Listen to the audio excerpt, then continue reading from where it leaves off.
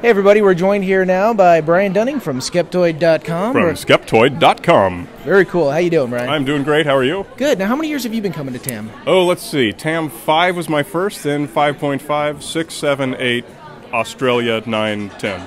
So you do the math.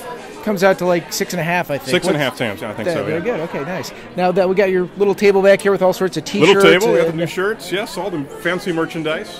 Very nice. How many books do you have now? There are 4 Skeptoid books. The 5th book is The Secret of the Gypsy Queen.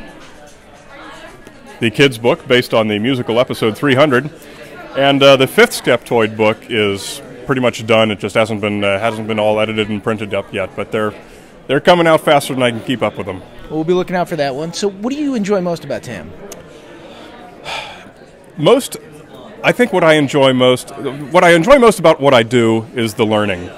The research is just fascinating stuff. I always learn things that I never knew about that are genuinely fascinating. Historical research, twists and turns to stories that you thought you knew that it didn't. And when you come here to TAM, everyone's interested in those, and I get to share the best of what I've learned.